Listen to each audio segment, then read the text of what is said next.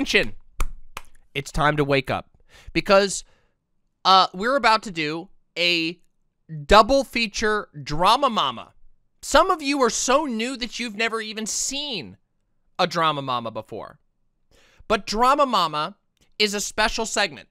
And so we have to welcome DramaMama in with a special song. So if you're ready, let's listen to the DramaMama song.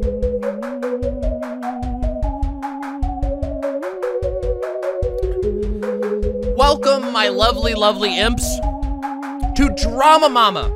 This is a segment of the Demon Mama show where we try to get to the bottom of internet drama. You know, we take a drama that's going on that lots of people are talking about, and if you're out of the loop, we try to get you into the loop. Our focus in this show is to get all the receipts. We want to know what's actually going on before we pass any judgment on the drama. And then at the end, I will briefly give my opinion and listen to the opinions of my lovely chat. And we'll try to come to a conclusion about a drama as long as it's not still developing. Today, we have 2 dramas. So if you're here for it, this is the Demon Mama DramaMama double feature. And we're going to be talking today about Jordan Peterson and H3H3 and Joss Whedon, the creator of Buffy the Vampire Slayer, Firefly, and you'll understand why this is such a big drama topic going forward. So if you're here and you're interested in actually understanding what's going on with any specific drama, if you like receipts and you don't like just making shit up off the top of your head, smack that motherfucking like button, smack that motherfucking subscribe button, because DramaMama, we got all the motherfucking receipts all the time. Yeah? But we have to travel briefly back to 2005? 2015. We have to travel back in time to 2015, okay? The year of 2015, where everybody was terrifyingly realizing that Hillary Clinton was doomed to lose the presidential race. Everybody hoped and dreamed that it wouldn't happen because as much as we hate Hillary Clinton, Donald Trump was even worse. But Donald Trump won. And then things got really weird for a while. And now we're here.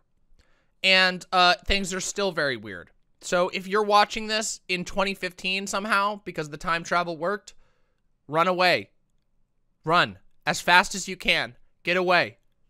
You're not gonna like what lies before you. Transition now before it gets weird, and get ready for some weird shit, okay? There you go. Yeah. So, okay. We're back in 2015, and there's this guy named Jordan Peterson. Has anybody here heard of fucking Jordan Peterson? I bet you have. I know you have, okay? Listen, Jordan Peterson is a meme lord of meme lords. To open this up, I just want to give you an idea of who Jordan Peterson is. Let me just get us a little bit of you know, of data here. I want to show you a accurate depiction of Jordan Peterson, okay? It takes about 5 minutes for you to get an idea of who Jordan Peterson is, okay? Your father will have to remain in his coma for several more months. We'll be feeding him pure meat through a tube just like you asked. In the meantime, let's go party all over Europe. When people think of happiness or pursuing happiness, the first thing they think of is, well, it's a pretty selfish desire. I want to be happy for me. I mean, after all, who wants to be unhappy? But I'm here to tell you that, in fact, happiness is far, far, far more than a selfish desire. It's actually a moral obligation. Whether or not you're happy, and certainly whether or not you act happy, is a very, very altruistic endeavor. Yes, indeed, we have a moral obligation. Happy people make the world better. Unhappy people tend to make the world worse. There's a scene in Pinocchio where Geppetto wishes on a star, right? And what it means is he lifts up his eyes beyond the horizon to something transcendent. And so he lifts his eyes up above his daily concerns and he says, what I want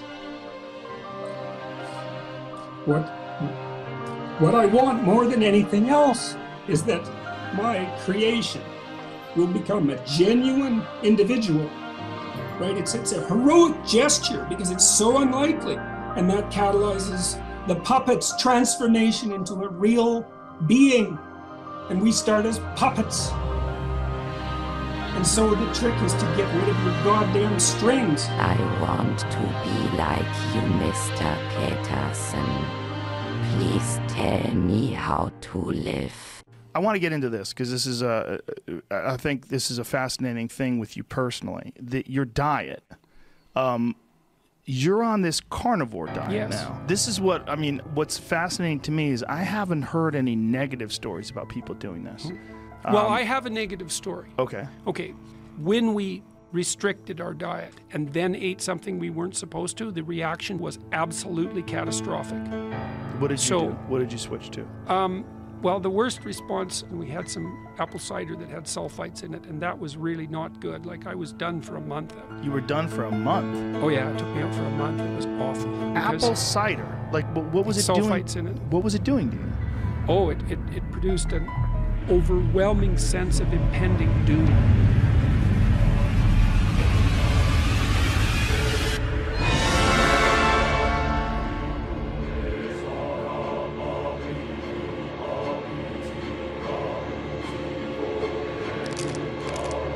Come on over here.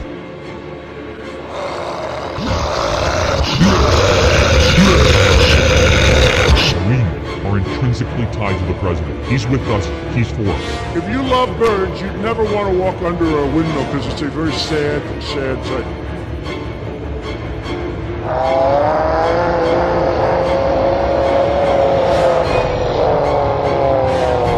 Jesus said, take this cup. This is my blood of the new covenant. I said certified freak 7 days a week. Wet ass P-word. Make that pull-out game weak. Fear is a fact. There's no God over me. There's no policeman over me. There's no one over me. I am God.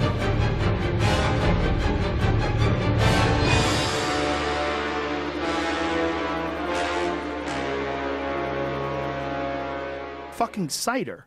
Fucking I didn't sleep that month. I didn't sleep for 25 days. I didn't sleep at all. Oh my God. Oh yeah, not and good. this is from fucking cider. From cider. That's what we thought. Yeah. From fucking cider. Look, again, I don't know what the hell I'm talking about. You need to wake up, Dr. Peterson. My master. Please wake up for us. We are so lost without you.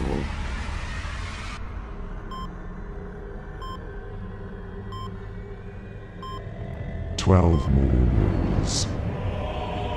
What is natural must be right. Eat your meat and worship might.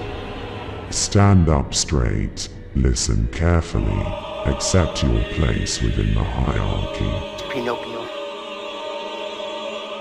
My boy. My brave little boy. Clean your room, pray to God, obey your lords with 12 new rules. Pinocchio!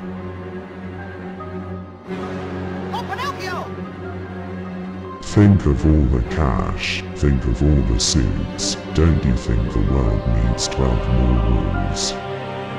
You watch what you say, and you'll find out What is some natural things you must say be make you come right. apart, Eat your make you meat fall and apart. worship It's a might. feeling of chaotic Stand up weakness and straight, dissolution. listen carefully, It's a sense of accept your self-betrayal. place And then within if the you hierarchy. tell the truth, that pulls you together and strengthens you. 12 more rules. 12 more rules. 12 more rules.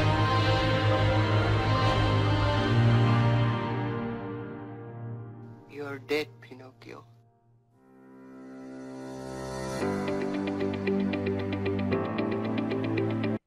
You're dead, Pinocchio. Yes, all of this happened in real life. For those of you who are wondering, that is an animation by Eamon Animations. I will link it in the chat for anyone who wants to go watch it again, because it is indeed Pog. Now, obviously, that's a little bit of a joke, but let's talk about the facts. Jordan Peterson is a world-famous writer, life coach. He used to be he's a PhD in psychology who wrote a little bit about psychology and then spun off into writing about philosophy and self-help, more or less. Now, yes, we're about to get to that, Somniostatic. Now, Jordan Peterson was, if you lived through 2015 until recently, Jordan Peterson has been essentially inescapable.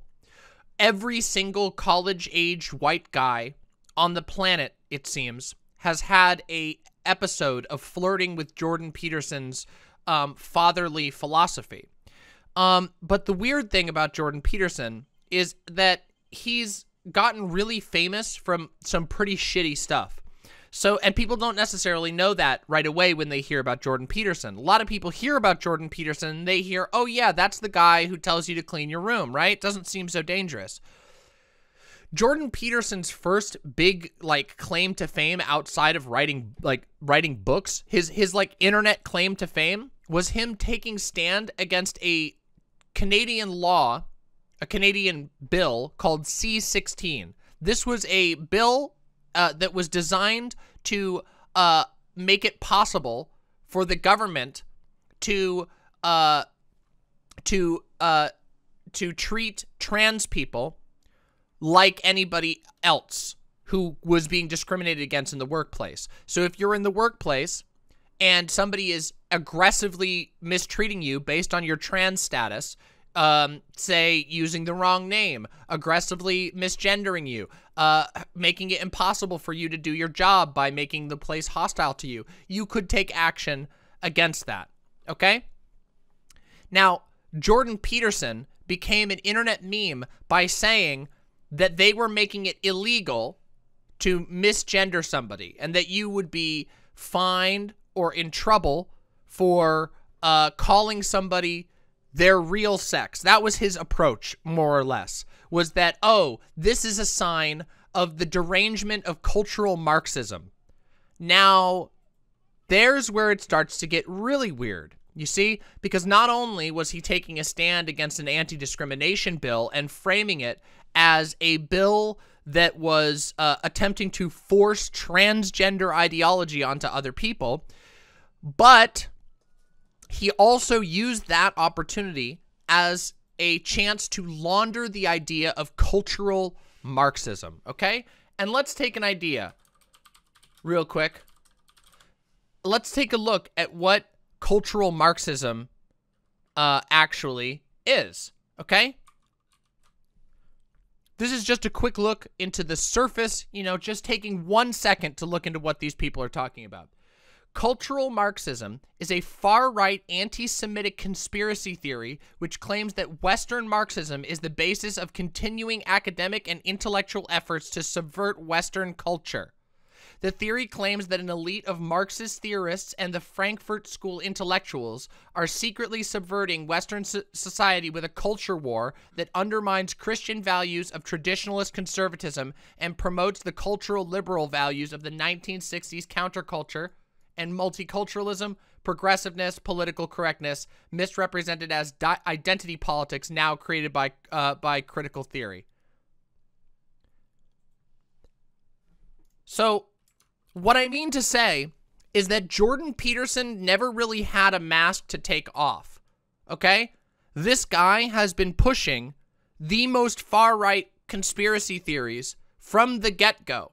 He just used a word that people didn't immediately recognize. So instead of saying them, he would say cultural Marxists, which, by the way, is almost the exact term as cultural Bolshevism, which was literally used by the Nazis, means the exact same thing, and all he did was change one word.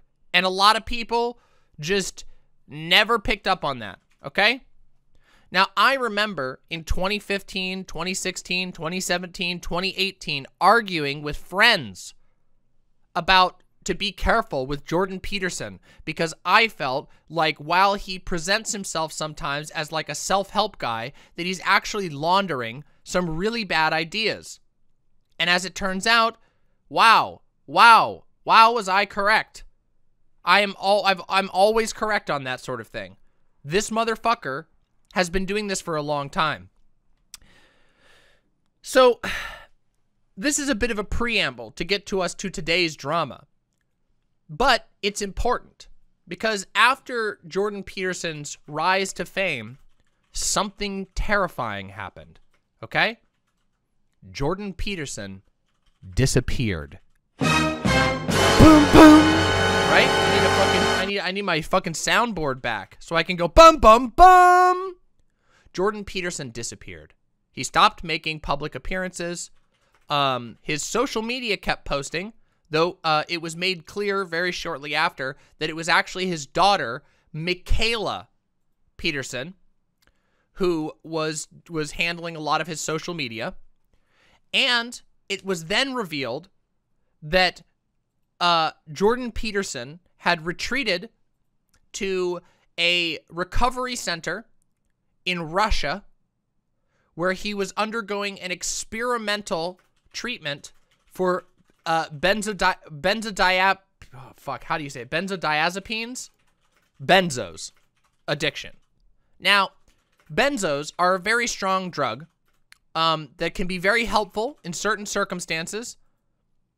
Bennies, benzos, benzodiazepines.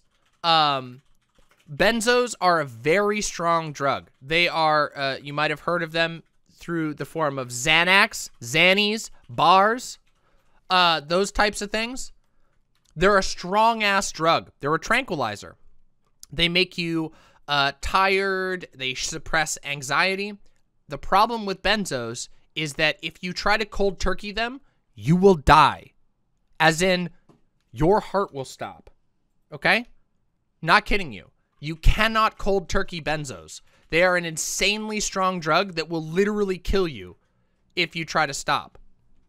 Just like cold turkey. Now, it appears that what Jordan Peterson did was he left for Russia to a medical center where he was attempting to basically cold turkey his benzodiazepine addiction. And according to, now the reports become very murky because we can only trust the people near him, and those people are not very trustworthy. The people closest to him was his daughter, Michaela Peterson, and her boyfriend, which we're not going to get into the boyfriend right now. That's a whole other story, okay?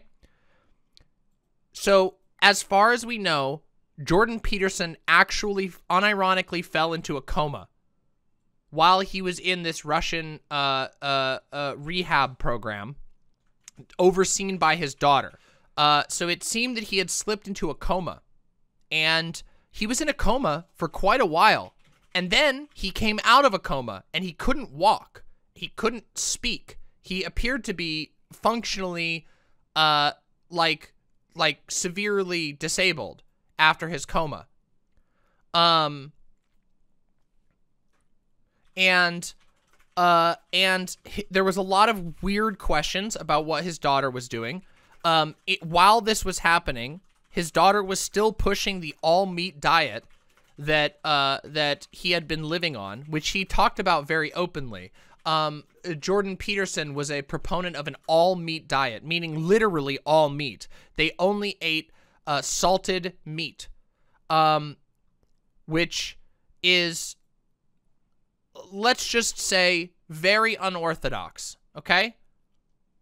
And it's a bit concerning to me because I really don't think that a full meat diet, I'm not a nutritionist, I'm not an expert, but I feel like an all-meat diet is not a good idea. I feel like that's a really good way to die. But anyway, Michaela was still promoting this all-meat diet, even like with Jordan Peterson's name all throughout the time that he was in this recovery program. And it appears a miracle happened because Jordan Peterson returned, everyone. He returned from Russia. Now, it's very hard for me to explain exactly what the return from Russia has looked like, because it has been very strange, and I have to say, I don't think that he found what he was looking for in Mother Russia, okay?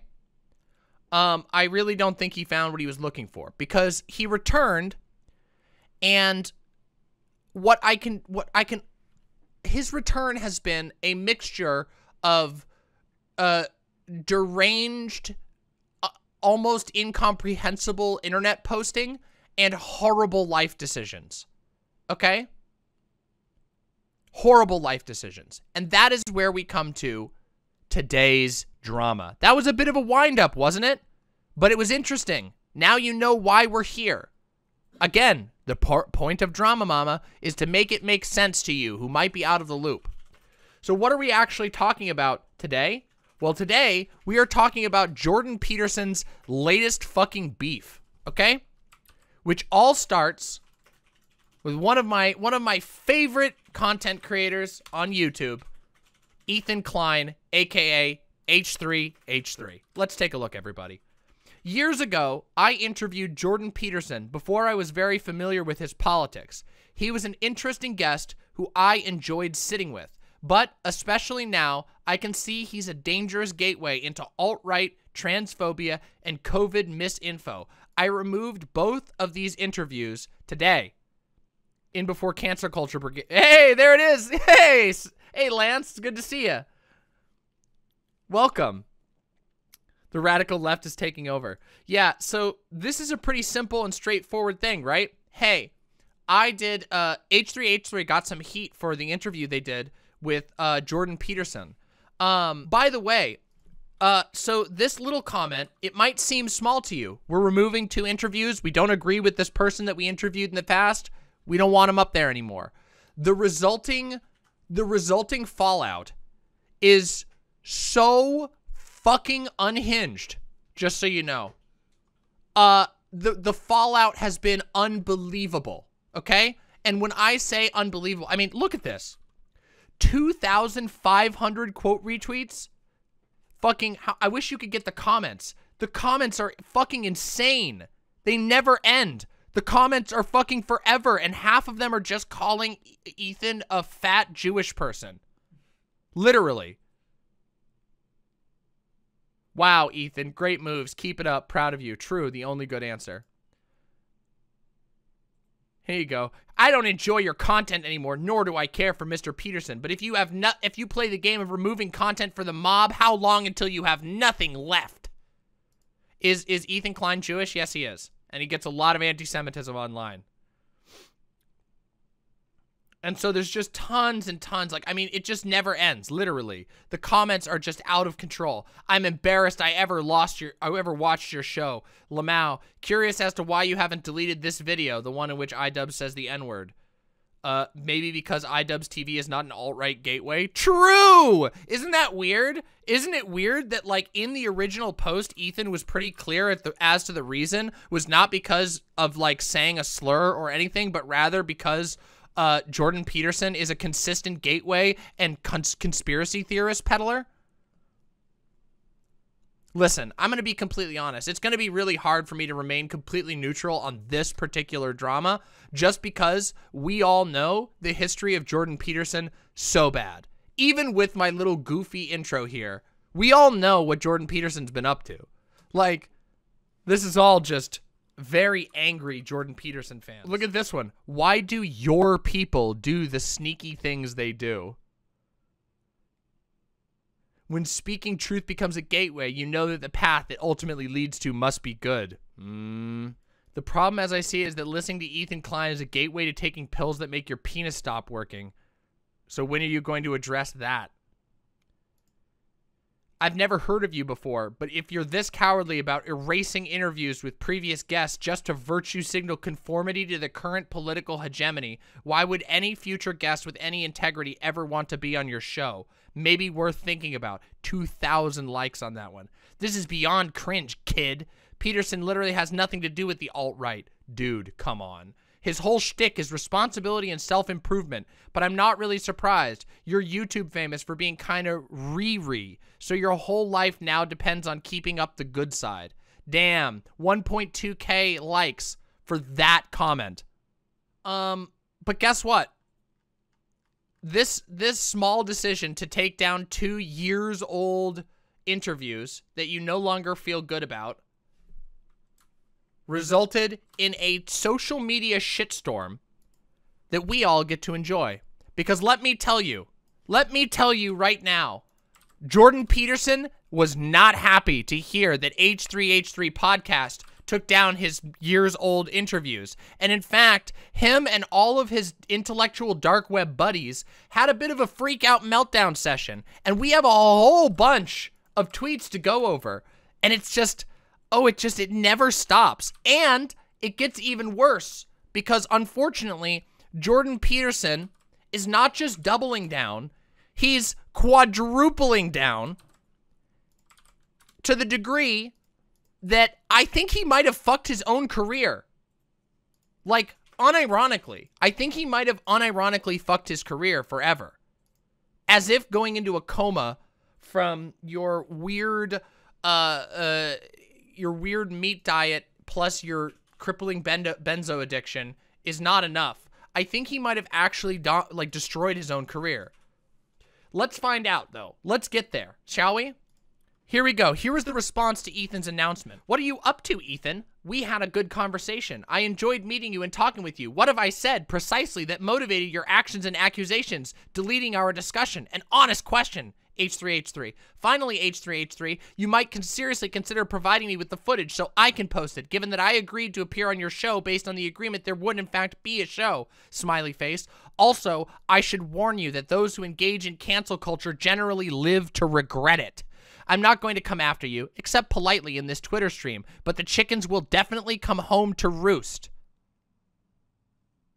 You will be held to higher and higher and soon impossible to maintain ethical standards by the very mob you currently wish to please. Then you will make a mistake, then they will devour you. With glee, please take this warning seriously. I liked you.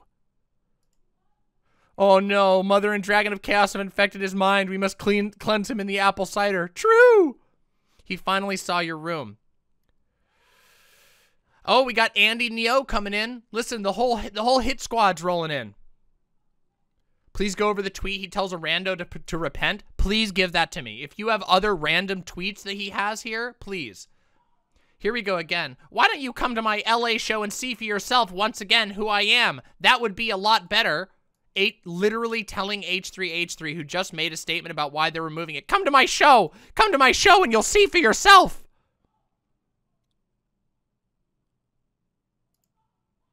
Oh, this is sad. People brawling in the parking lot right now. Whew. Oof.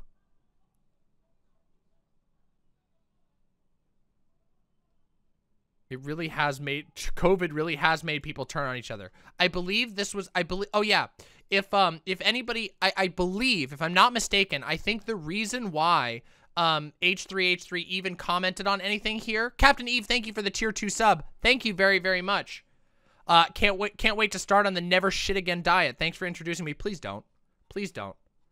Let me see. Look at this. By the way, these are all of these tweets have been made in the last 3 hours. Just so you know, hold on, watch this.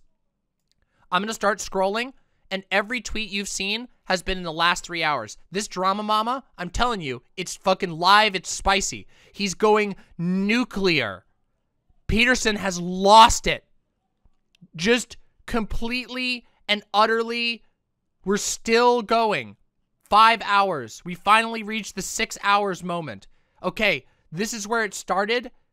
7 hours ago, he released a video which we are going to watch together and think about. Die must die. A reading of my recent article on the National Post. So, but if we go back, you know, I don't even know if we can get back to the original thing.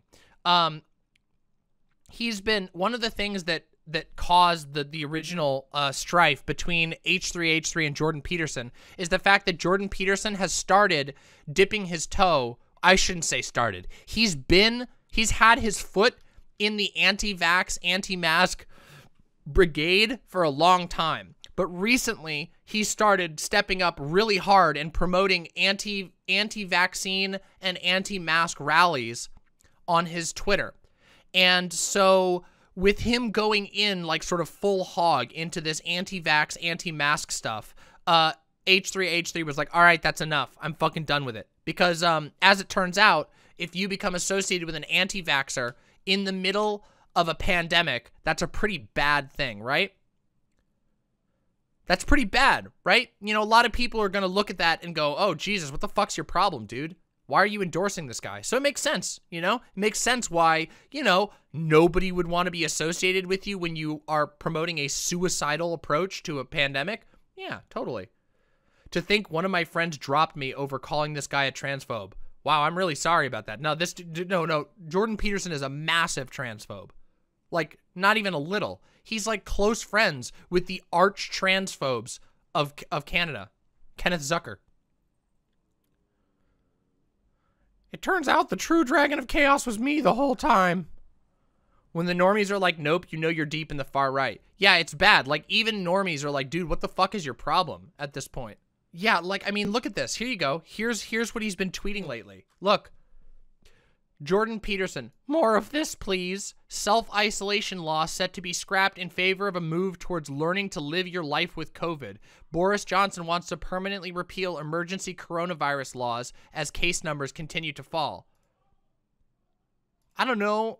Like I want people to be aware that like an approach that says to live with COVID is a genocidal approach. I want you to understand that, okay? Telling people you're just going to have to live with COVID means a lot of people are just going to die. That is a nice way of saying some of your relatives are going to die and we don't care. Yeah, this is what he's been doing. And this is why people, a lot of his former allies, like the centrists who've been okay with Jordan Peterson, are quickly like pulling out. Because as it turns out, just sitting here and retweeting tons of anti-vaccine shit is just, you know, not good. Oh yeah, here we go. Just constant anti-vaccine stuff lately. And that is what really prompted this. But that's the root of it.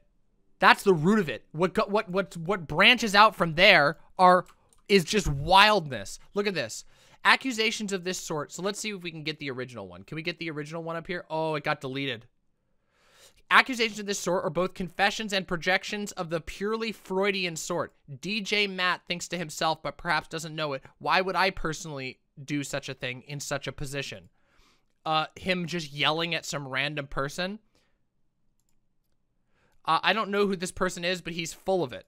Jordan Peterson is a mensch in every possible way. Jordan, ignore these fools. Believe me, I struggle at times to ignore defamers, haters, and parasites, but I quickly come to my senses and move on. Cheers, buddy.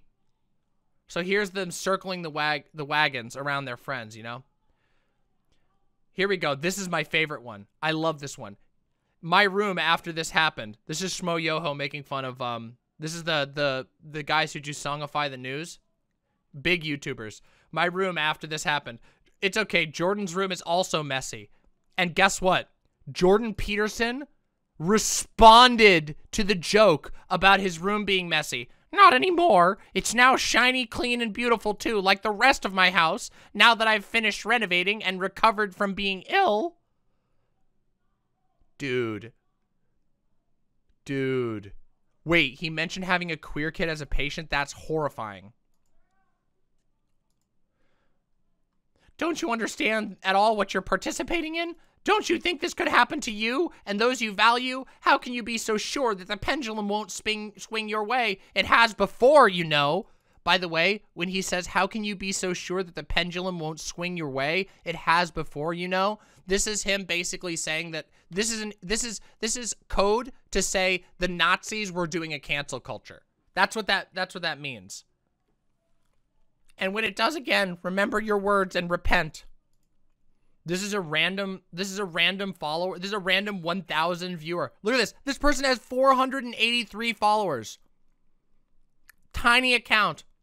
Jordan Peterson just fucking screaming, telling him to repent.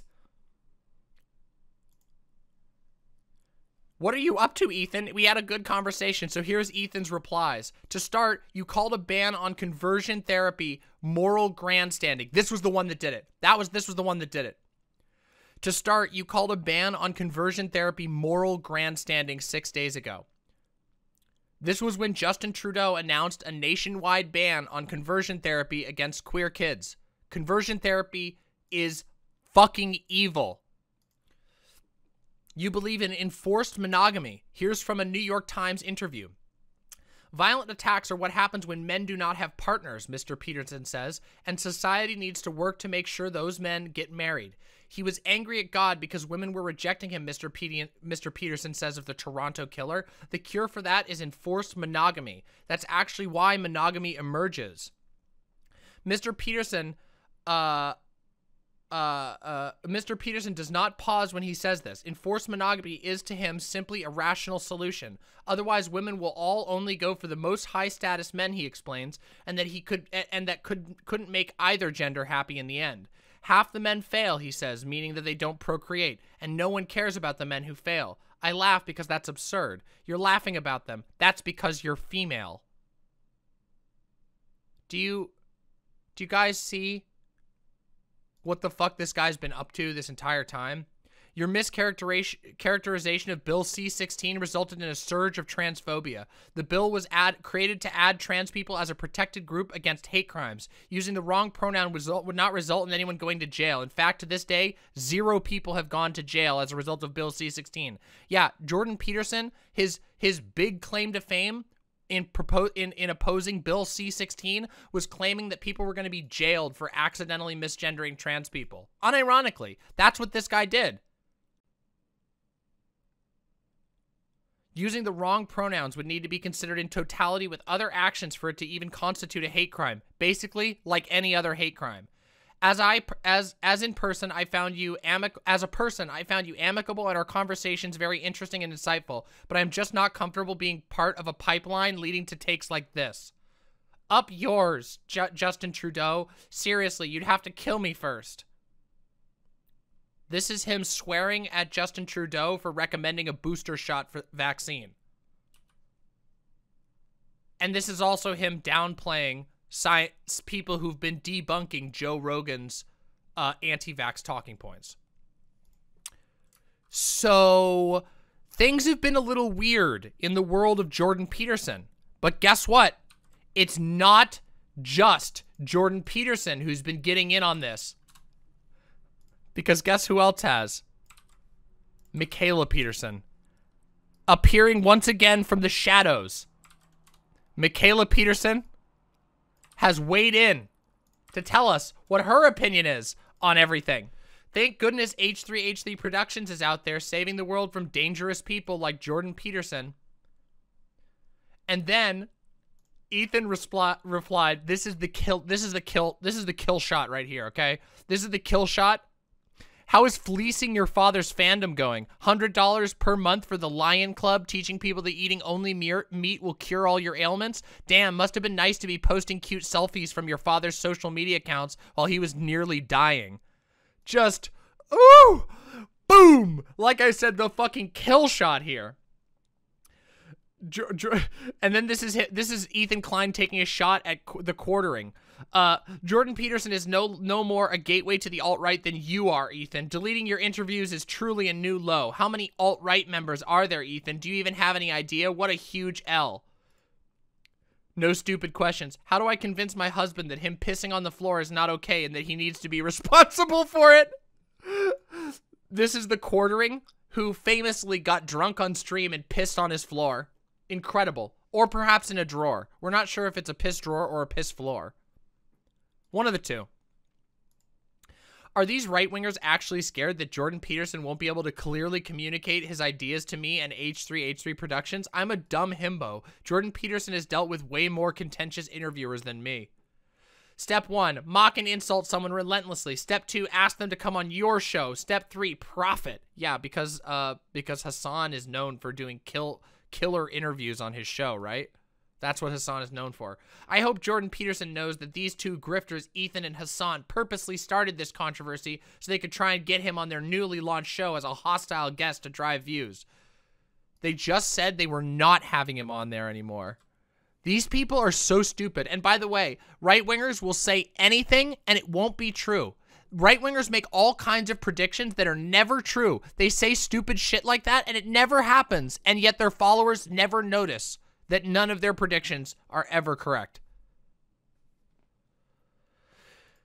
But this is what you've now seen is the series of interactions that blew up over the course of the 14th and the 15th. Now it's 4 days later and the war has been raging. Okay? The war has been raging. And now we get to today's update, to this wild drama. Oh, look at this. We have a new tweet. Surely this is the sign of a healthy individual. You don't get to choose not to pay a price. You get to choose which poison you're going to take. That's it. You're going to pay a price for everything you do and everything you don't do. Jordan Peterson.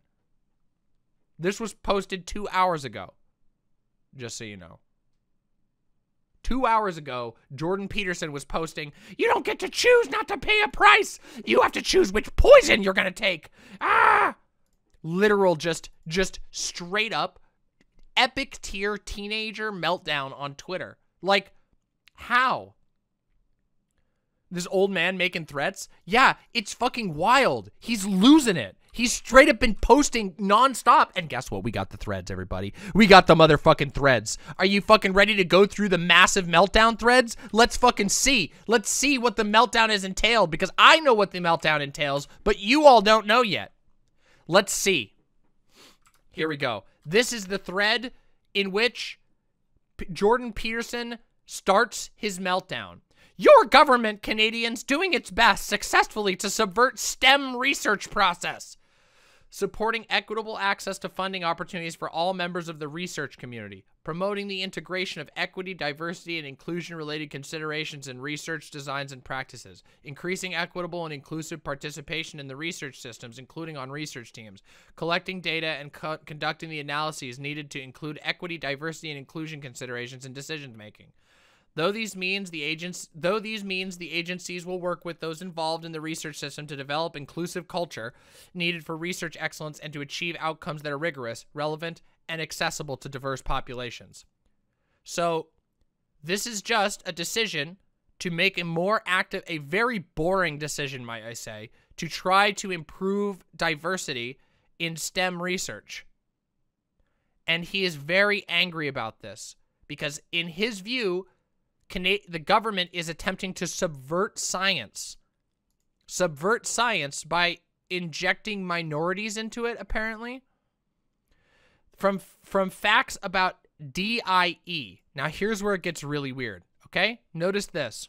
The consideration and integration of equity, diversion, and inclusion, EDI.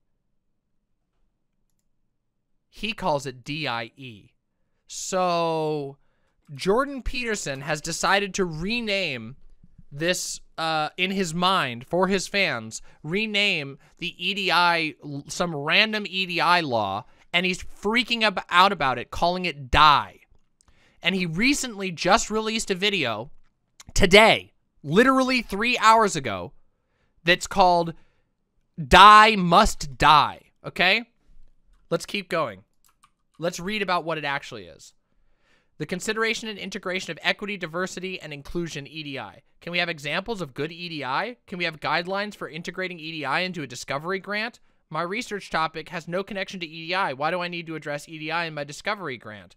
Should I use a writing style that includes both feminine and masculine forms? How can performance and excellence be reconciled with EDI? By the way, just so you know, reading this little general questions, the fact, should I use a writing style that includes both feminine and masculine forms? That just tells you how far behind STEM actually is. Like, STEM is so fucked. The culture in STEM is so fucked that, like, the discourse that STEM people are having is whether they should say his or her. They haven't even moved beyond that. It's bad. They could just use they, but no. I'm telling you, the situation in STEM is not good, okay? External scientists are not necessarily trained in EDI. How is their evaluation taken into consideration? According to our sources, for the 2020 competition, external scientists generally provided very little feedback on the quality of EDI consideration in grant applications. Most often, they simply pointed out whether or not the applicant addressed this point. The following is an excerpt from a message.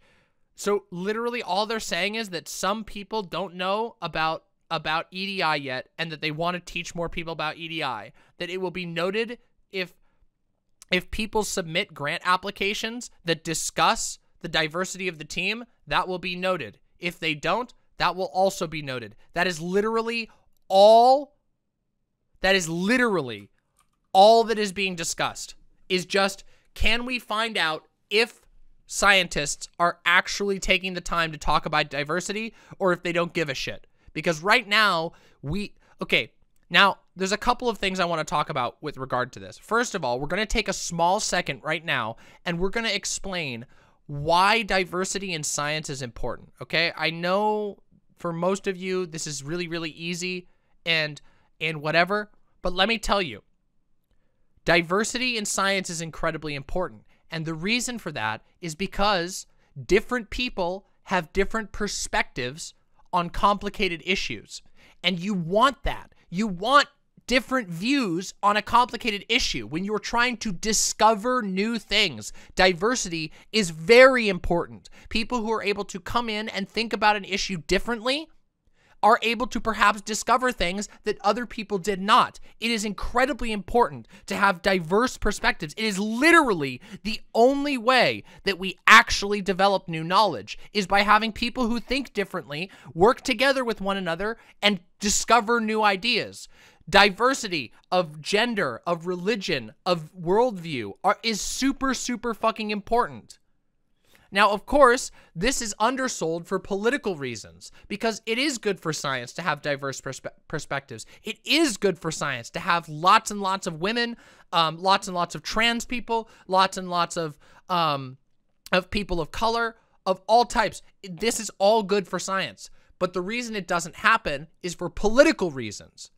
Because there are social forces that say, well, women shouldn't go into STEM. There are social forces that make STEM departments extremely hostile to women because of an attitude that pervades them, a sexist attitude that is continually being, by the way, just let's have a little remember that Jordan Peterson said that the only reason somebody wouldn't agree with his proposal for forced monogamy to prevent school shooters is because you're a female.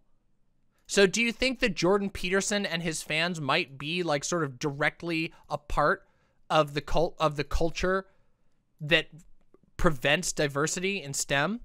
Forced monogamy school shooters? Yeah, it wasn't actually a school shooter. It was a spree shooter in Toronto. And Jordan Peterson said that forced monogamy would have prevented this from happening because because the shooter wrote about how women didn't like him. And so he said that if a woman had been, encouraged to marry him, he probably wouldn't have done a school shooting. And instead, I don't know, maybe he would just abuse a woman. It's fucked, okay? It's really fucked. Jordan Peterson has a demented worldview, okay? I'm sorry. I'm going to be open with that. I think Jordan Peterson's worldview is sexist and demented. But yeah, this is what he's been very angry about, okay? But guess what? It's not over yet. It's not fucking over yet because he's not done melting down. We have a Jordan Peterson video to watch. It's been a long time. Like I said, back in the time portal, everybody. We got to react to a Jordan Peterson video. This is what it would have been like to react if you'd been watching DramaMama in 2015. This is what you would have seen. Me reacting live to a new Jordan Peterson video. Time is a circle. It's like poetry. It repeats twice. The first time as a farce, and the second time as a rhyme. Let's continue. Let's watch this shit, okay, everybody? Let's do it. Let's see. Hello, everyone. Okay. Not gonna lie. Not a good start, okay? This is not an old man who's looking good.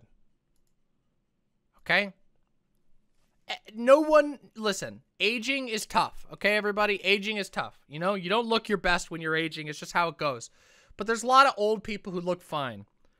This is not an old person who looks like he's doing okay. Let's just be straight up here, okay?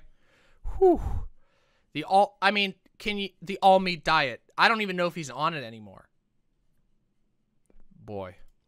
I wrote this article recently for one of Canada's major newspapers, the National Post. I'm reading it for those of you who would rather watch and listen. It's entitled, DIE Must Die. This is epic, bro. God, you know, do you really think, I don't know, Jordan Peterson has managed to succeed not by being a completely unhinged,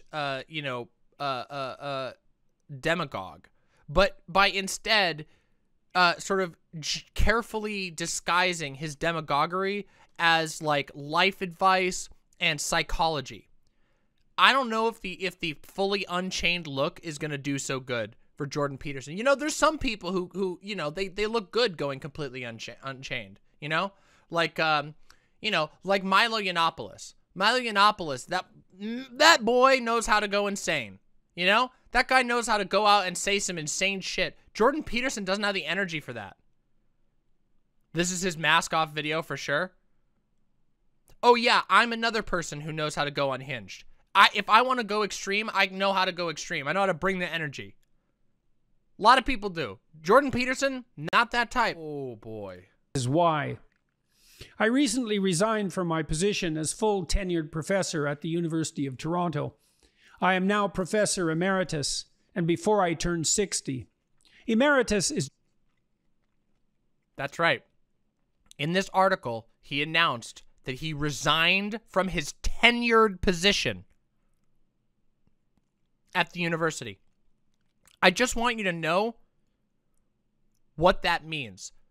If you get tenure at a university, it is basically, you are set for life. You will be paid for the rest of your life as long as you remain there, and it is essentially impossible to remove you without you like literally shooting someone in the halls of the school. He willingly resigned from his tenure, from his free fucking money, as a political statement against what? Not some huge thing, but rather a small document discussing diversity in STEM. Tenured professors oftentimes jump into other positions. Sometimes it's an okay career move. I don't know if you know this, but it doesn't really look like he's got anything else lined up. A lot of people were pretty surprised by this. Generally a designation reserved for superannuated faculty, albeit those who had served their term with some distinction. I had envisioned teaching and researching at the U of T full-time until they had to haul my skeleton out of my office. Val9000 says, wow, the all-meat diet is working so well, he doesn't look a day over 75. Yeah, Jordan Peterson, 76-year-old man. Doesn't look a day over 75, definitely. I loved my job. And my students, undergraduates and graduates alike, were positively predisposed toward me. But that career path was not meant to be. There are many reasons, including the fact that I can now teach many more people and with less interference online. But here's a few more. First, my qualified and supremely trained heterosexual white male grad students, and I've had many others. What? Can we get I gotta get this. What the fuck? By the way, are no longer eligible upon graduation for university research positions, despite stellar scientific dossiers. That is not what it says. That is literally not what the document that he showed says. This is partly because of diversity, inclusivity, and equity mandates. My preferred acronym, DIE. These have been imposed universally in academia. Or as I prefer to call it, poop. Because diversity is poopy. Despite the fact that university hiring committees had... Yeah, less interference. What does that mean? He was tenured. Okay, it's an unhinged act. Jordan Peterson has never faced actual censorship in his entire fucking life. Jordan Peterson is a rich, white doctorate with a massive Patreon who has been invited to talk on every platform in the entire fucking, every major media platform in the entire world. There's not like a fucking single channel that at some point hasn't extended an interview opportunity to Jordan Peterson. This is not a man whose words are being suppressed. All that he has is artifice. It's interesting. There was a conversation. What I was listening to a conversation recently, and I can't remember who it was or what it was. I remember they were talking about how fascism requires an enemy, an overwhelming enemy. You cannot, like, you can't keep fascism going without some sort of overwhelming threat. You always have to have an overwhelming threat to convince everybody to, oh, was it Vosh and Funny Rhetorician? That's what it was. It was literally last night. You need to have a them. And that's true. And it's apparent even in the way that he goes about this. There's no Bill C-16 anymore. The critical race theory thing isn't happening in Canada. He needs to pick something that is equivalent to make a big deal about. We're going to watch the Daily Wire JP Ben Shabibo talk? Yeah, if you send it to me, that sounds great. That sounds perfect. Already done everything reasonable for all the years of my career and then some to ensure that no qualified minority candidates were ever overlooked. My students are also partly unacceptable, precisely because they are my students. I am academic persona non grata because of my unacceptable philosophical... You just willingly gave up your tenure, you idiot! Positions. And this isn't just some inconvenience. These facts rendered my job morally untenable. Morally untenable. How interesting. See? The school just wasn't fascist enough for him.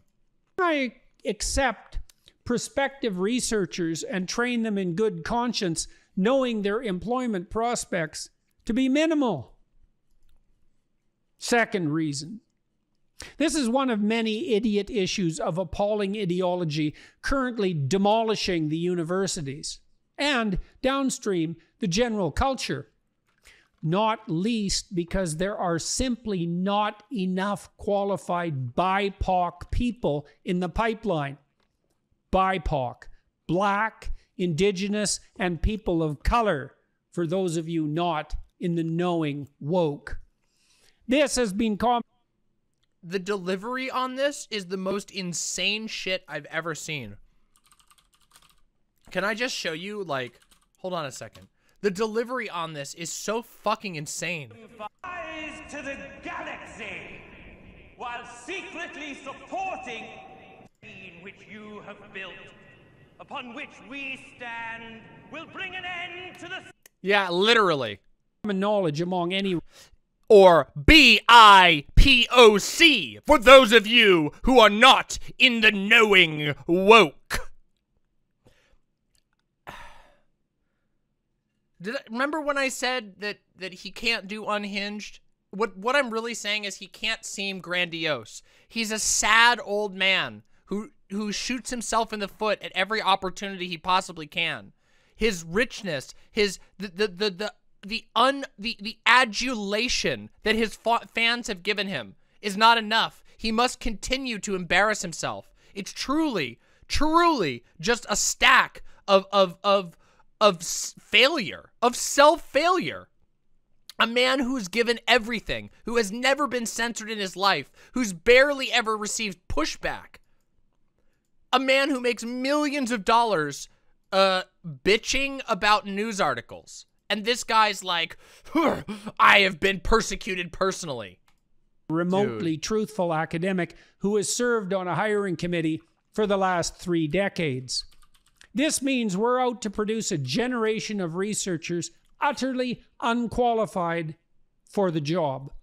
And we've seen what that means already in the horrible grievance studies disciplines.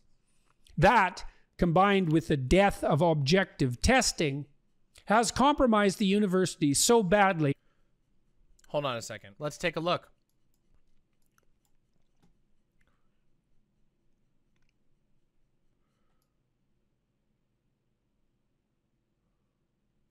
Marks from an SAT or an ACT exam are not required for admission to Ontario universities.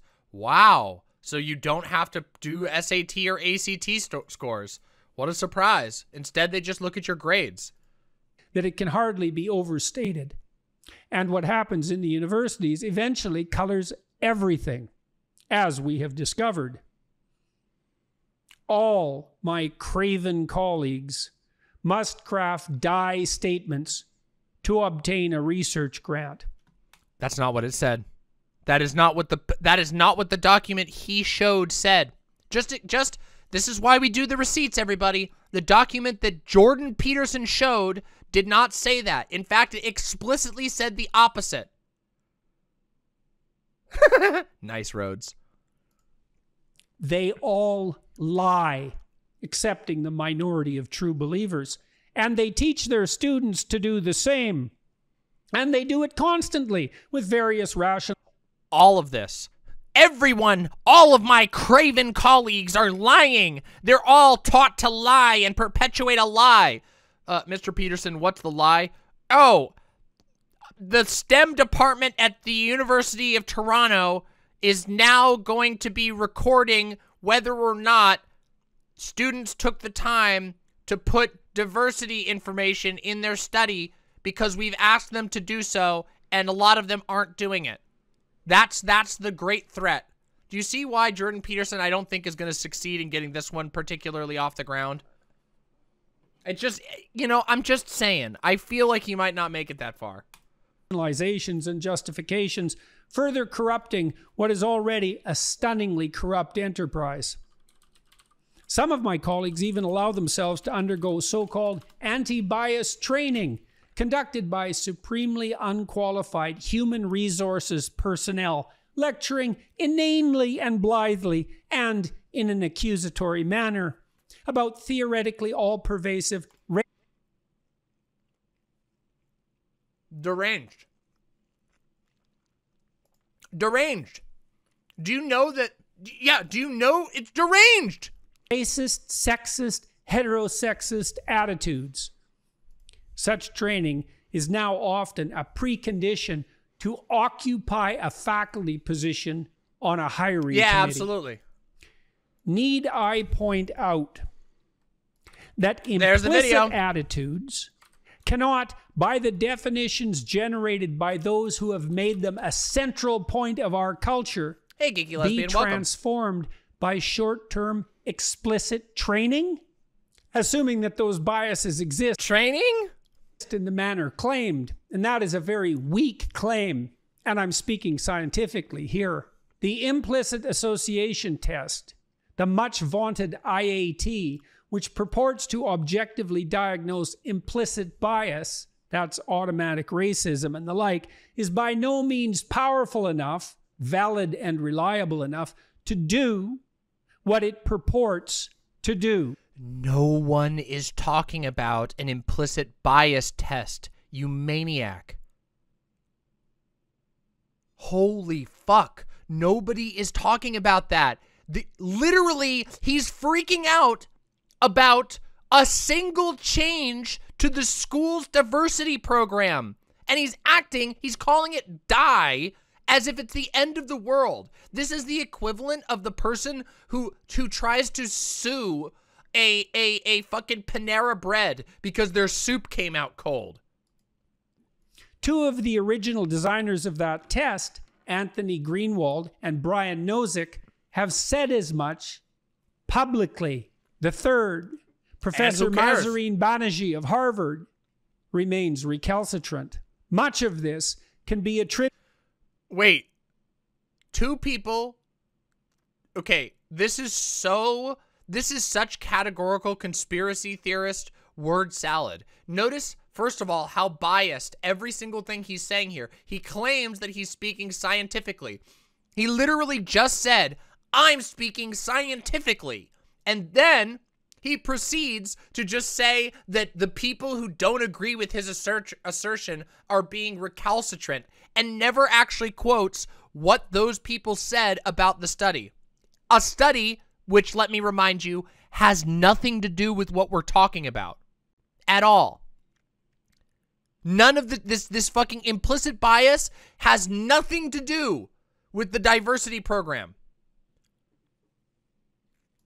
Contributed to her overtly leftist political agenda, as well as to her embeddedness within a subdiscipline of psychology, social psychology, so corrupt that it denied the existence of left-wing authoritarianism for 6 decades after World War II. The same social psychologists broadly were left-wing within an overtly leftist political. This is it. We were just talking about cultural Marxism. Do I need to bring it up again? This is cultural Marxism. He's about to say, now listen closely. What he's about to say is that a bunch of professors invented social science to undermine Western values. And what he means to say, what he's dog whistling to, is that Jews, because keep in mind, if you go and look at the people he's about to talk about, most of them were Jewish people who were dissenting from the rise of anti-Semitic, capitalist, fascist movements in Europe at the time, which he says are secretly, the Frankfurt School, secretly trying to undermine Western society. Watch. Just watch. Agenda, as well as to her embeddedness within a subdiscipline of psychology, social psychology, so corrupt. Social psychology is so corrupt that it denied the existence of left-wing authoritarianism for 6 decades after. It denied the existence of left-wing authoritarianism for 6 decades. What he is talking about is cultural Marxism. He is referencing the Frankfurt School here. And when he says that they denied the existence of left-wing authoritarianism, what he means is that people said that saying that the Frankfurt School is subverting Western society. Notice he used the exact same words. Notice that in his post, he literally said that the DIE program is subverting science. Use the same exact wording. What he's saying here is that, oh, he's making a reference to the Frankfurt School, and he's basically saying, yeah, they're pulling the strings. World War II. The same social just pointing that out. psychologists, broadly speaking, also casually regard conservatism in the guise of system justification as a form of psychopathology. Banerjee's continued countenancing of the misuse of her DramaMama is big dog, and she hates listening to dog whistles. True, I fucking hate them. They drive me nuts, and I can hear them all the time. It's 'cause I'm big dog. Fucking drives me nuts. Makes me go, brr. Research instrument, combined with the status of her position at Harvard, is a prime reason we all still suffer under the DIE yoke, with its baleful effect on what was once the closest we had ever come to truly meritorious selection. Ah, yes. We are now closer to merit than ever before. Because, thankfully, we've managed to undercut every single social program that would make anybody else who's not a white guy even capable of getting into STEM. How perfect. Furthermore, the accrediting board for grad clinical psych training programs in Canada are now planning to refuse to accredit university clinical programs unless they have a social justice orientation. That, combined with some recent citation needed. He's talking about something completely different now, which is not cited. Legislative changes in Canada claiming to outlaw so-called conversion therapy, but really making it exceedingly risky for clinicians to do anything ever but agree always and about everything with their clients. Do you know how insane it is to say that? I'm sorry, I am going to use, please forgive me in advance, I am going to use just a tiny, tiny bit of imperfect language here. This is fucking insane. This is fucking insane. Listen to this again. Furthermore, the accrediting board for grad clinical psych training programs in Canada are now planning to refuse to accredit university clinical programs unless they have a social... So what his claim is, with no citation, is that if you don't literally, that in Canada, clinical psychology programs will only allow you to treat your patient if you agree with everything they say no matter what. That's his claim. Do you realize that that's like me saying that doctors, that when you walk into the doctor, they give you a fentanyl shot with your vaccine? That is the same level of insanity. Just like, yeah, look at the face. The face really says it all. Everybody, did you get your free Fent with your fucking vaccine? I did. I loved my OD. It was awesome. I went in and they were like, oh, you came for your vaccine? Would you like your free injection of fentanyl? And I was like, yeah, dude, it was sick. What, you guys didn't get that? You guys didn't get that when you got your vaccine? I did. Social justice orientation. That, combined with some recent legislative changes in Canada, claiming to outlaw so-called conversion therapy, but really... Yeah, they did ban conversion therapy, which is monstrous. And what Jordan Peterson is about to do right here is again do apologia for conversion therapy. Let me just show you this real quick. Let's do this real quick. Here we go. This was the guy, by the way. I'm about to tell you about a guy who Jordan Peterson defended for a very long time. The friends, literal friends. Here we go. Kenneth Zucker is an American-Canadian psychologist and sexologist. He was named editor-in-chief of the Archives of Sexual Behavior in 2001. He was a psychologist-in-chief at Toronto's Centre for Addiction and Mental Health, aka CAMH, and the head of its gender identity service until its closure in December 2015. Now you might be going, huh, wow, this guy ran a gender clinic? Well, he must have been really good. Closure of the CAMH gender clinic, a gender identity clinic for children. In 2015, the Ontario Provincial Parliament introduced legislation banning conversion therapy. Members of Rainbow Health Ontario, a provincial health promotion and navigation organization, approached CAMH expressing concern regarding Zucker's clinic. They alleged that they had had multiple cases of suicide of transgender youth as a result of the methods used by Zucker, and that a ban on conversion therapy made his methods illegal. CAMH stopped the clinic from accepting new patients and initiated an external review of the clinic's practices. The reviewers were child and adolescent psychiatrists Suzanne Zink of Halifax and Antonio Pignatiello of Toronto. They invited stakeholders to comment on their experiences in the clinic. A former client, now an adult, claimed Zucker asked him to remove his shirt in front of other clinicians, laughed when he complied, and then referred to him as a hairy little vermin. The review noted numerous strengths of the clinic, but it also described it as an insular entity with an approach dissimilar from other clinics and described it as being out of step with current best practices, including WPATH SOC version 7. They also raised concerns about clinicians asking age-inappropriate questions.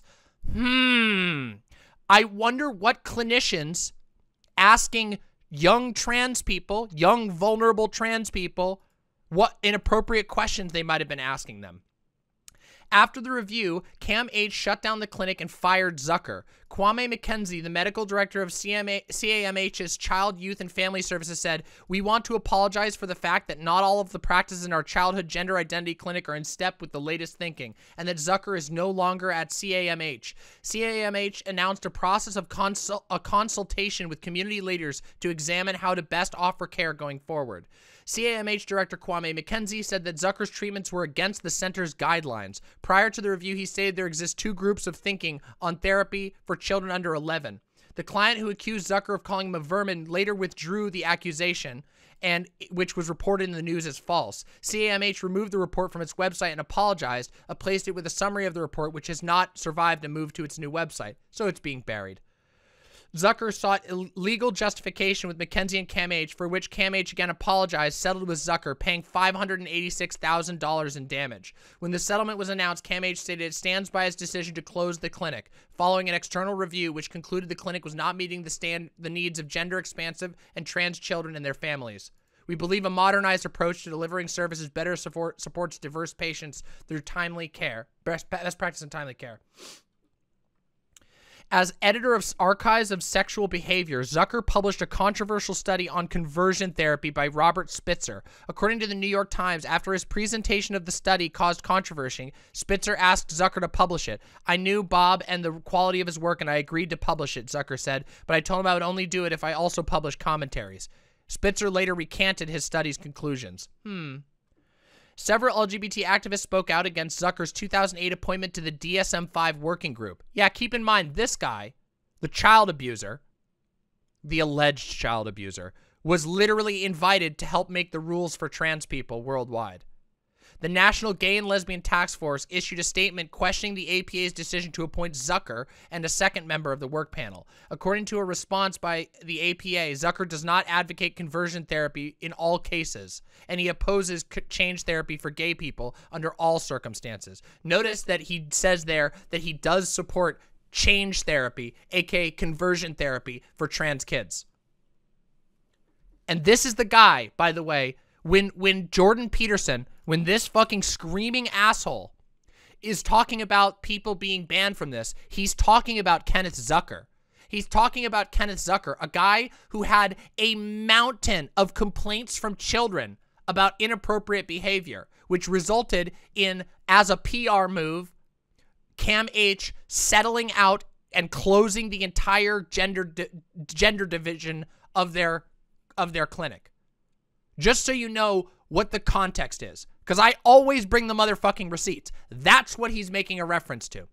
He's referring to his buddy, a guy who had a stack of fucking complaints against him, many of which were investigated, and then he was fired to save face, and then the case ended. That's who he's defending. And he's doing it by peddling an anti-Semitic conspiracy theory about cultural Marxism. Do you understand what's going on here? Do you understand why I think it's so fucking hilarious that he's having a complete and utter meltdown? Making it exceedingly risky for clinicians to do anything ever but agree always and about everything with their clients have likely doomed the practice of clinical psychology, which always depended. Now he's saying that clinical psychology is doomed. Do you know what this message even says? Like, look, I have a lot of critiques of psychology and psychiatry, but you know what this is doing, right? This is just injecting vague doubt. This is creating another them in the minds of his followers. Entirely on trust and privacy. Similar moves are afoot in other professional disciplines, such as medicine and law. And if you don't think that psychologists, lawyers, and other professionals are anything but terrified of their now woke governing professional colleges, much to everyone's extreme detriment, you simply don't understand how far all of this has gone. Just exactly what am I supposed to do when I meet a grad student or young professor hired on die grounds? Manifest instant skepticism regarding their professional ability? What a slap in the face to a truly meritorious outsider. And perhaps that's the point. The die ideology is not friend to peace and tolerance. It is absolutely and completely the enemy of competence and justice. And for those of you who think that I am overstating again, oh, he's about to address us. The case, or that this is something limited in some trivial sense to the university, consider some other examples. This report from Hollywood, cliched hotbed of liberal sentiment, for example, indicates just how far this has gone. In 2020, the Academy of Motion Picture Arts and Sciences, the Oscar people, embarked on a 5-year plan. Does that ring any historical bells? To, quote, diversify our organization and expand our definition of the best.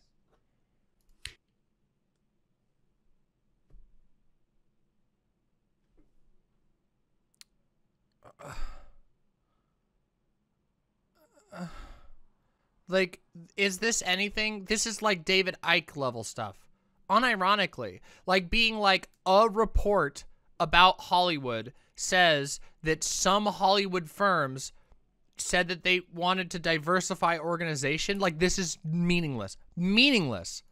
They did so in an attempt which included developing, quote, new representation and inclusion standards for Oscars to, hypothetically, quote, better reflect the diversity of the movie-going audience.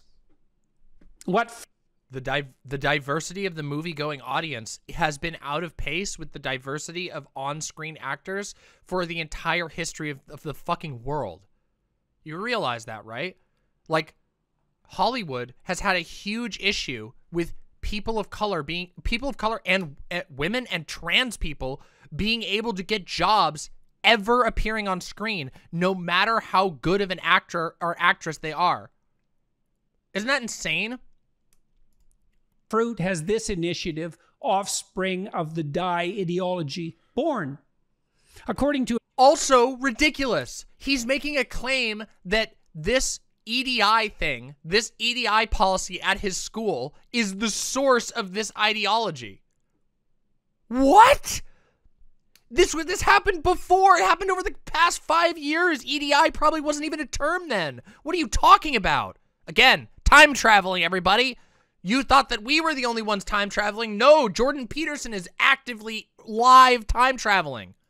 A recent article penned by Peter Kiefer and Peter Savodnik, but posted on former New York Times journalist Barry Weiss's Common Sense website. Barry Weiss. And Weiss left the Times because of the intrusion of radical left ideology into that newspaper, just as Tara Henley did recently vis-a-vis the CBC.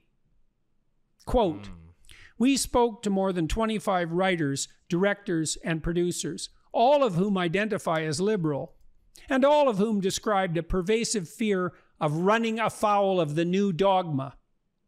How to survive the revolution? By becoming demented.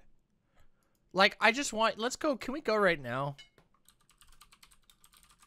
I'm sorry, can we just go to the New York Times, like, right now? In rebuke to Trump, Supreme Court won't block release of January 6th files.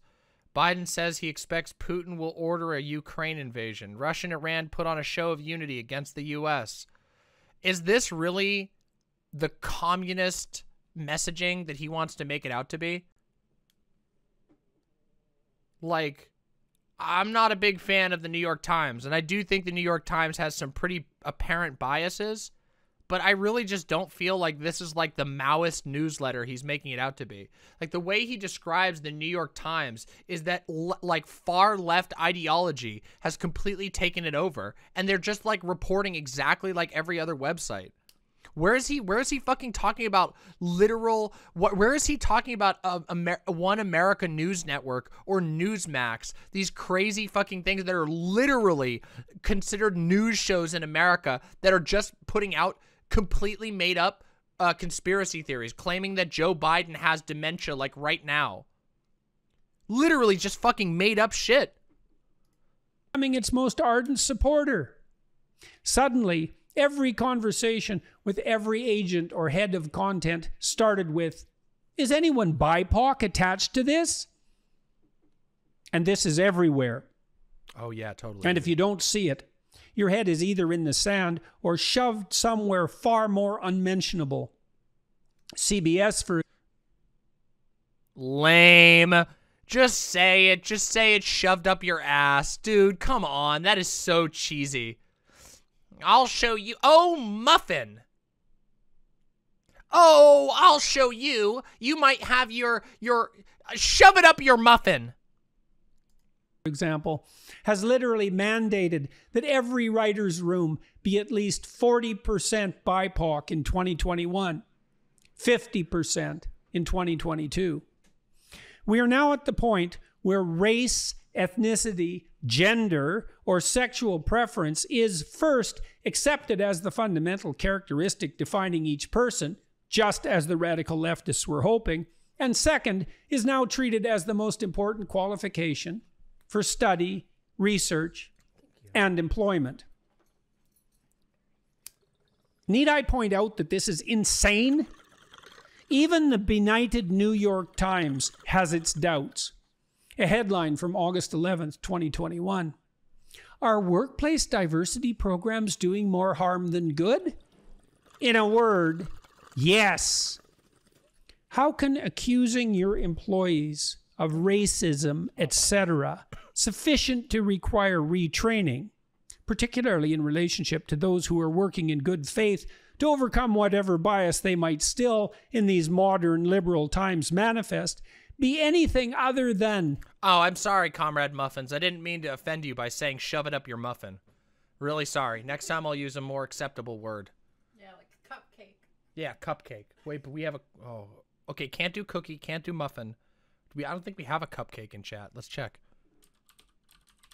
We don't have a cupcake in chat. We got it. Shove it up your cupcake.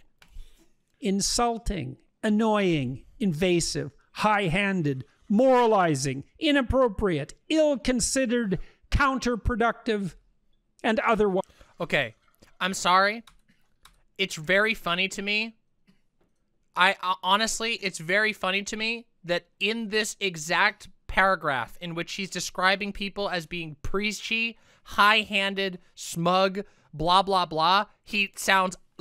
Just listen to him insulting, annoying, invasive. I hate it when people are annoying, invasive, smug, talk with an air of intellectualism that they don't actually have.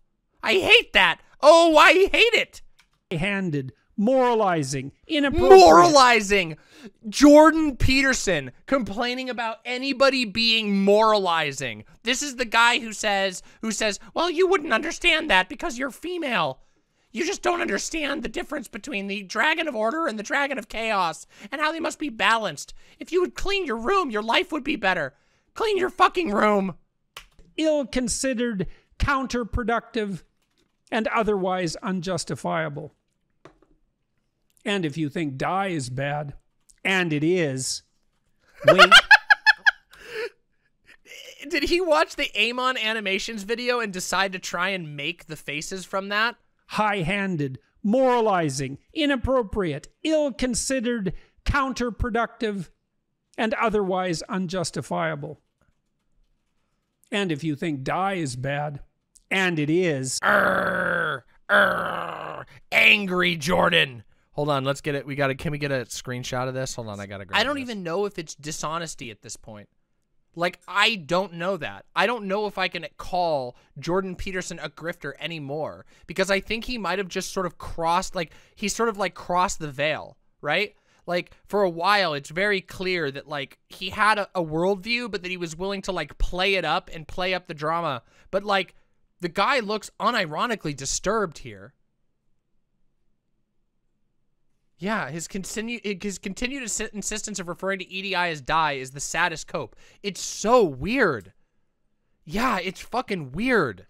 Unironically, if I don't feel bad for Jordan Peterson ever because I hate Jordan Peterson. And Jordan Peterson is one of the reasons that the last decade of my life has involved a fuckload of stress about transphobia, because Jordan Peterson was directly responsible for introducing huge portions of the budding baby alt-right into transphobia specifically as a focus. Let's continue, everyone. We need to make our way through this. Get a load of environmental, social, and governance ESG scores. See the Vanguard website for more information. That'd be amazing, Killjoy. Purporting to assess corporate moral responsibility, these scores, which can dramatically affect an enterprise's financial viability, are nothing less than the equivalent of China's damnable social credit system. Dude, okay. again, just unhinged. The idea that a policy that recommends actually studying the diversity of your organization specifically for the purpose of data collection is not the same as a fucking social credit system. Which, first of all, like, I don't even know enough about the social credit system to say if what the right-wingers claim it is even is what it is. Like, I have no doubts that, like, China does some really fucked up surveillance shit, but I don't know enough about it. But the idea, I know what a social credit system in concept is, and the idea that a single policy at your school at which they're going to review and see whether or not the grant applicants actually are, you know, talking about diversity, and then they explicitly say in the policy that they're not going to count it against you if you don't. They just want you to do it. Let's go. Applied to the entrepreneurial and financial world. CEOs, what in the world is wrong with you? Can't you see that the CEOs, what in the heck is wrong with you? What the heckaroo are these CEOs doing? What are you up to? And then he follows it up with, why are you being so diverse? Can't you be less diverse and not like, why are there like four petroleum CEOs who are single-handedly making the decision about whether the planet is going to burn or not? And then there are 4 pharmaceutical CEOs, all of whom like personally decided to like drop oxycodone pills into the mouths of dying children. And they were like, yep, not that though. That's not the problem. You heckin' CEOs, why are you being so goddamn diverse?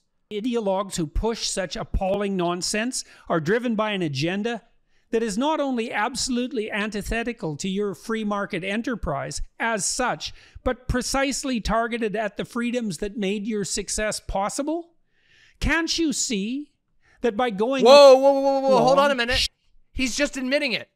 He's just admitting it.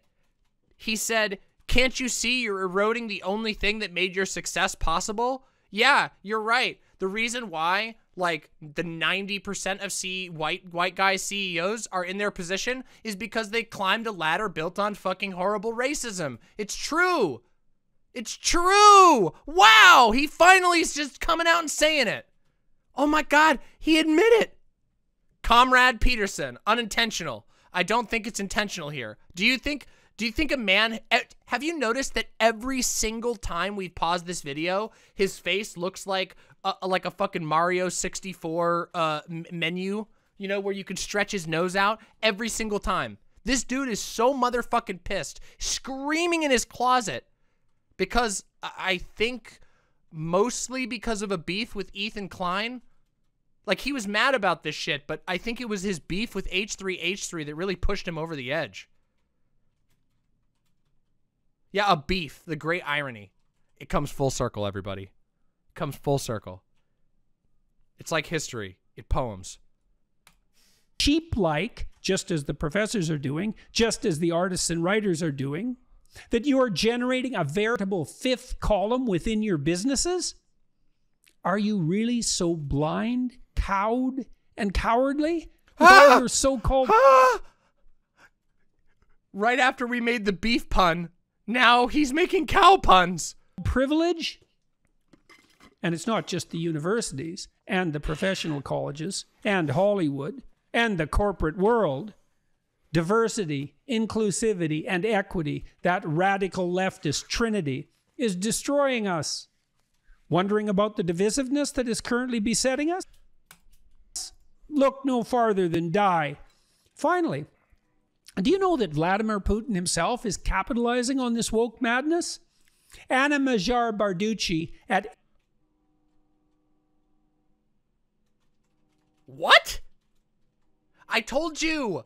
You all were laughing. You all were laughing at me and saying that me rambling incoherently with a cow mask was some sort of buffoonish, cartoonish mockery of what the internet actually looks like. But I behold to you right now a screaming, crying, famous old man who has never not had a way to inject his stupid thoughts directly into your face, crying about being censored and claiming, enough, enough. Did you know that Vladimir Putin apparently has something to do with diversity programs in a University of Toronto? Okay. At the altar of die and insist that the rest of us who mostly want to be left alone do so as well. Enough already. Wait, who mostly want to be left alone? You had tenure at your university. You resigned from your own university unprovoked. Let's continue. Enough. Enough. Finally, do you know that Vladimir Putin himself is capitalizing on this woke madness? Anna Majar Barducci at memri.org covered his recent speech. I quote from the article. Pen Sabi says, no, Demon Mama, the cultural Marxists sent him to Siberia by forcing diversity onto him. To cope, he had to swallow all those Xannies like Smarties. It's the cultural Marxists, I tell you. It's the cultural Marxists. Unironically, though. That you just told what we actually, that was your summary was better than mine. I gotta have you write summaries for me. Translation. Putin speaking. The advocates of so-called social progress believe they are introducing humanity to some kind of a new and better consciousness. Godspeed, hoist the flags, as we say, go right ahead. The only thing that I want to say now is that their prescriptions are not new at all. It may come as a surprise to some people, but Russia has been there already. After the 1917 revolution, the Bolsheviks, relying on the dogmas of Marx and Engels, also said that they would change existing ways and... Woke culture created the Soviet Union. No, Dr. Peterson, you're writing backwards. He's writing history backwards. Oh, no. Oh, God, no. This is elder abuse. We're witnessing elder abuse. Never mind. Canceling it. We're just going back to laughing at him. Fuck it. Customs, and not just political and economic ones, but the very notion of human morality and the foundations of a healthy society. The destruction of age-old values, religion, and relations between people, up to and including the total rejection of family. We had that too. Encouragement to inform on loved ones. All this was proclaimed progress. And by the way, was widely supported around the world back then and was quite fashionable. Same as today. By the way, the Bolsheviks... Yeah, same as today. We definitely have a culture of the left encouraging you to snitch on your family members to the federal government for being a dissenter. Oh yeah, that's super popular on the left. You know? Oh, I love that. It's definitely not like literally a year after we were in the presidency of a guy who ordered the black bagging of protesters, a guy who was like, yeah, we're just going to send in the National Guard to deal with peaceful protests, a guy who was like, yeah, one of my closest advisors said that we should send literally fully armed paratroopers in, deploy the military into United States soil to deal with BLM. Yeah, but we live right now in a world where the liberals they're definitely snitching on you for not going to brunch on time. Oh my fucking God. Were absolutely intolerant of opinions other than theirs. Putin continues, this, I believe, should call to mind some of what we are witnessing now. Looking at what is happening in a number of Western countries, we are... Oh, you know what's the great irony about this, too? It's really funny. I have a lot of connections to a bunch of conservatives in my family. Loose connections these days, but I still know what's going on. And it's really funny. Of all of my friends and extended family, the fucking liberal and like, middle-of-the-road folks, their families are all, like, okay. Like, they're like, hey, you know, we know each other. We don't agree on everything, but we go to holidays together and treat each other with general respect. And every family that's like a hardline conservative is fucked up beyond all recognition now. It's just unbelievable. Every single friend I know, yeah, Retcon is another example. Retcon, you could probably tell the chat about the shit your fucking Trump Trump head family has done. The Trump heads literally, like, fucking, I know 2 separate people who've had family members threaten to kill them over whether or not Trump was good or bad. Like, that was the core issue, was whether Trump was based or cringe. And they were like, we're gonna fucking kill you. I know 2 separate people in my personal life who've had that experience, in addition to my own experiences with a crazy conservative family. This idea that, like, liberal families are all, like, members of the fucking KGB snitching on each other and having them, like, disappear into the middle of the night is insane. Meanwhile, conservatives are, like, literally kicking their kids out on the street, fucking threatening their uncles' lives, fucking shooting at each other over whether or not, like, you know, Ben Garrison's newest comic was sick or not. Holy fuck. Yeah, exactly. Fucking, yeah, exactly. Like what Fawn is saying. So ridiculous. I'm sorry. I'm so sorry. I really lost myself there. Amazed to see domestic practices, which we fortunately have left, I hope, in the distant past. The fight for equality and against discrimination has turned into aggressive dogmatism bordering on absurdity when the works of the great authors of the past, such as Shakespeare, are no longer taught at schools or universities because their ideas are believed to be backward. Citation needed. I would be fucking floored if I would be floored if Shakespeare wasn't currently on the curriculum of every single high school in America. I know, surprise, the guy who was in like a meat and benzos-induced coma lives in his own reality. I just want you to know, though, that this is the guy. This video has 300,000 views, and his core complaint right now is about censorship, and that he's become an anathema worldwide, and that he can't get his voice out there. The level of narcissism, just fucking black hole tier narcissism that requires you to scream that the world is censoring you when you're able to just put out a video and casually get 300,000 people to see it in the course of 4 hours. Just what the fuck? The classics are declared backward and ignorant of the importance of gender and race. In Hollywood, memos are distributed about proper storytelling and how many characters of what color or gender should be in a movie. This is even worse than the agitprop department of the Central Committee of the Communist Party of the Soviet Union.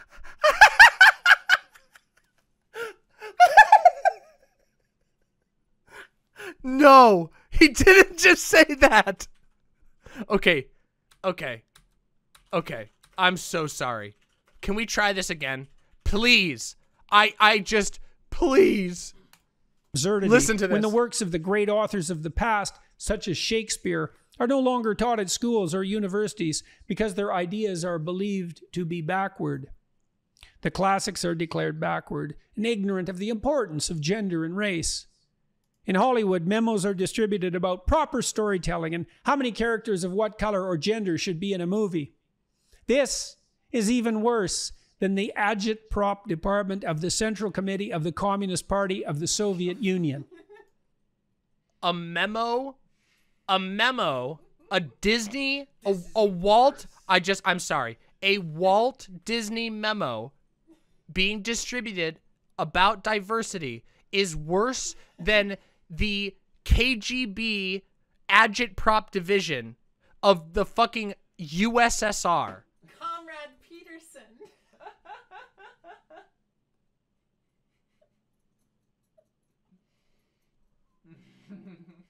Do you see why I said, I know that today has been a bit of a wind-up, everybody.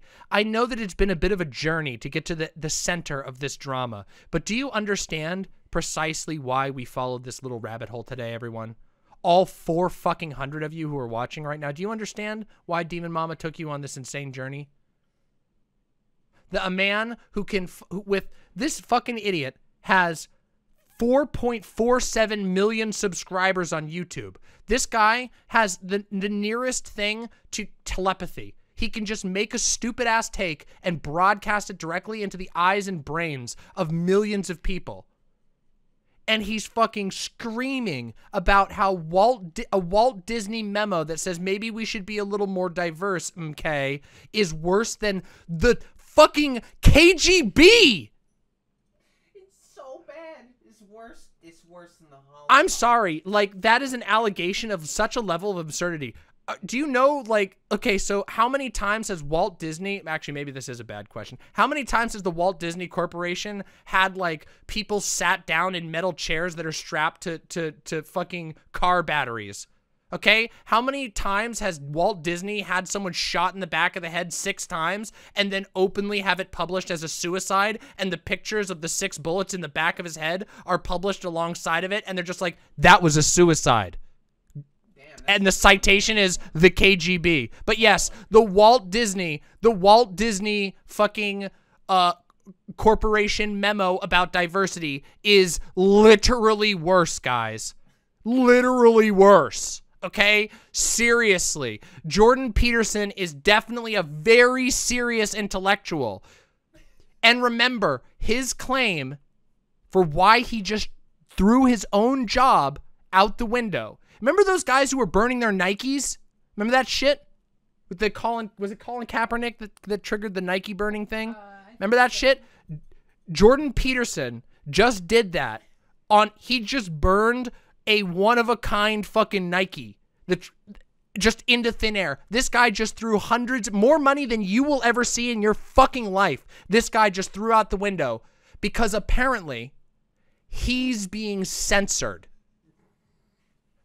by Walt Disney KGB agents who have infiltrated academia, and you're supposed to take that guy seriously. And there's millions of people on the internet who will tell you to take that guy seriously. It is now that I must reveal that I lied. I lied at the beginning of my video when I said that in DramaMama, we always try to get to the bottom of the drama before passing any judgment. I could not do it this time. I violated the rule of DramaMama. There is no possible way. The absurdity of any person walking up to me and telling me that I should take Jordan Peterson or anything that this fuckhead has ever said seriously is weighing on me and has broken my back, and I could not uphold the creed of DramaMama. The truth is, this dude's a fucking total fraud. This dude's totally lost his goddamn mind. And there's like a machine, a shambling, like ghoulish machine that keeps telling him, yeah, dude. Yeah, you're right on. You're right on. Yeah. And the Patreon and the suspicious daughter. This is scary. This is literally like, it's fucking elder abuse. You don't understand because you just haven't watched his 400 hours of 10-year-old lectures on his YouTube channel. Thank you. I've actually, multiple people, unironically, have said that to me. Multiple people have told me to go watch all of his lectures before I say anything about him. That's ridiculous. All you ever need to do is watch anything like this he put out. This is a video. By the way, we forgot another detail. Hold on a second, everybody. I'm about to make it worse. I'm about to make it worse, okay? Watch this. Watch this. This video, remember, is a reading of an article that was published in the fucking National Post, which already has 1,335 comments from 3 hours ago. So not only is this guy complaining about being, not only is this guy complaining about being censored, he's complaining from the front page of a national newspaper about being censored.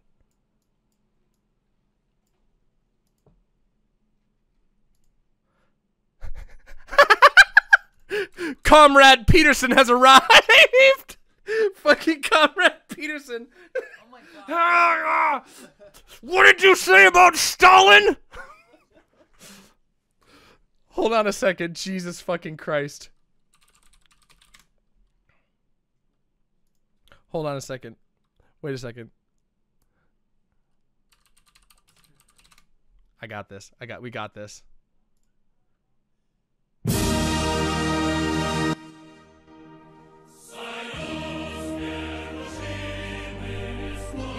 Comrades, I have come here to tell you today that our glorious KGB has finally overcome the Walt Disney Corporation Espionage Division. Our torture methods have finally surpassed them. We have defeated wokeness at its heart and replaced it with classic cultural Marxism. I mean, cultural Bolshevism, now that we're in charge.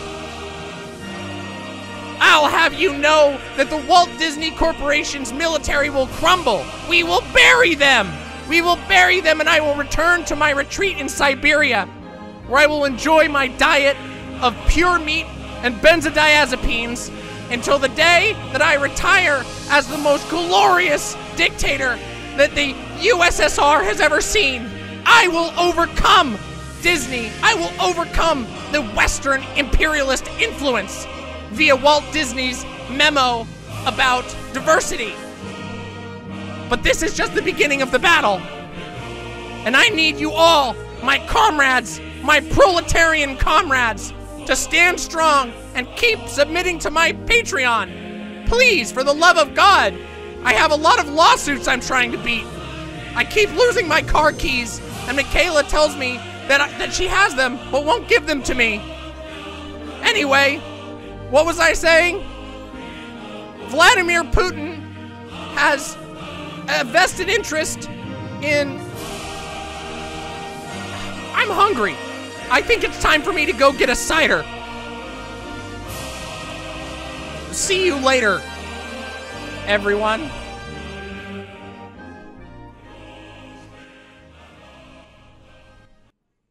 No, Jordan Peterson! No, Comrade Peterson! Don't drink the cider! Oh, God.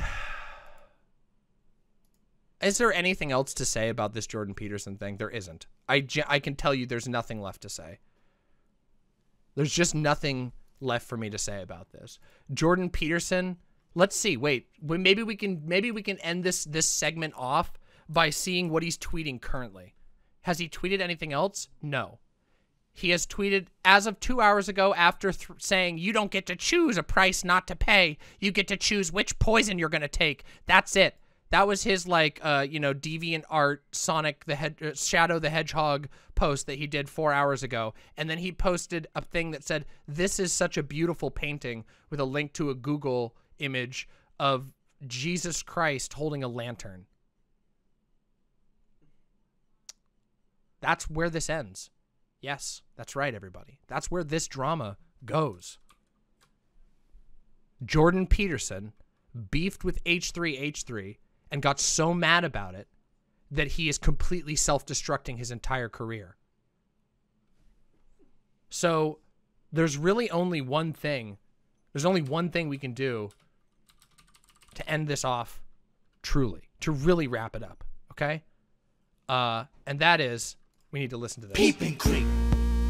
Peep and creep. Changing the game for creeps like me. Nobody can tell just what I can see. Peep and creep. Peep the cuties at the beach. You might think I'm asleep, but I'm looking at your teats. I'll be watching you and your mother too. Society can't judge me for what my eyes do. I'm locked onto those jugs and I'm peeping. This could be Jordan Peterson's anthem. I'm getting hard, but you think it's just VR, or talking with my mom, or I'm looking at a tree, but most definitely not checking out your booty. Except I am, and I'm not ashamed, because the peep and creep has changed the game. Peep and creep has changed the game. Oh yeah, I'm peeping, creeping, it will set you free to look at memories and to look at booties. It's good for you and it's good for me. I'm sorry, but I've been this way since puberty. Yeah, peep and creep, peep the cuties at the beach. You might think I'm asleep, but I'm just peeping at two cheeks. Woo! Peep and creep will set you free, or maybe I'm just peeping at two booties. I'll be watching you, or maybe your mom and friend too. Society can't judge me for what my eyes do. I'll be watching you, or maybe your mom and friend too. Society can't judge me for what my eyes do. Peep and creep. Peep and creep. Changing the game for creeps like me. Nobody can tell just what I can see. Peep and creep. for creeps like me. Nobody can tell just what I can see. Peep and creep.